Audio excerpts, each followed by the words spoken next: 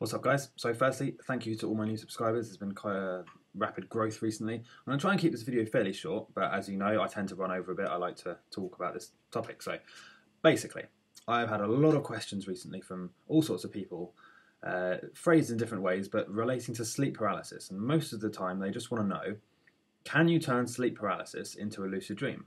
So you probably have already seen my videos about sleep paralysis before, but basically, sleep paralysis is where your body paralyzes your muscles in preparation for you to fall asleep. The reason it does this is because it's protecting you from acting out your dreams and causing yourself or others physical harm.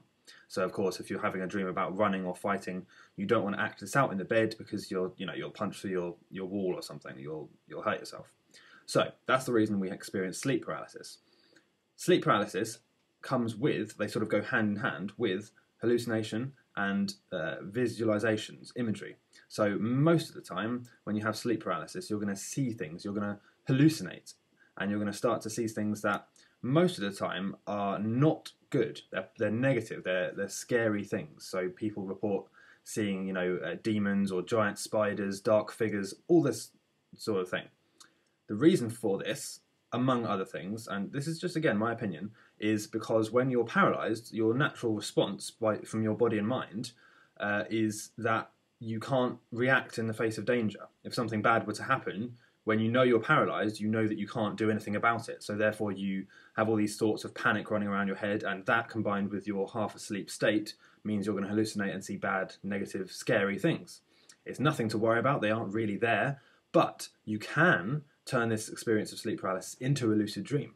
When you're experiencing sleep paralysis, your muscles are already paralyzed. Okay, your body is essentially asleep. Your mind, because you're experiencing it, do you see? Your mind is actually still aware, and you're still awake and lucid. Your mind is completely ready to enter a lucid dream at this point. All you need to do is relax, not panic, and just sort of go with the flow. Experience the visualizations, see whatever you are seeing. Don't judge it. Don't try and change it or panic or escape or anything like that. And just sort of go with it. Think about what you would like to see. Visualize, shapes. I've done a video about visualization before.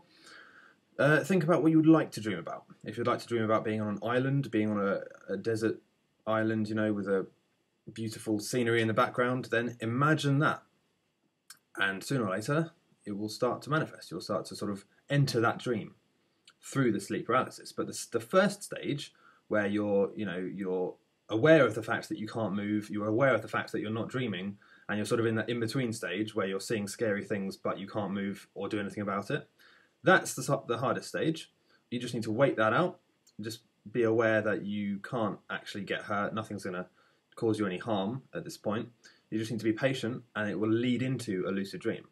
So a lot of people are saying that they panic and they get very scared when this happens. It's nothing to be scared of. Okay, it's just a natural part, and the more experience you have, the more you practice this, the easier it will be to just think, okay, I'm in sleep paralysis now, it doesn't really matter, because I'm about to enter a lucid dream. Okay, the hallucinations you see during sleep paralysis are not real.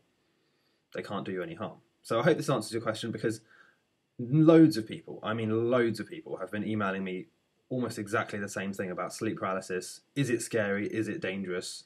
And how can I turn sleep paralysis into a lucid dream? So hopefully this has answered that for you. If you have any questions, please send them in. Don't forget to subscribe, and I'll see you in the next video.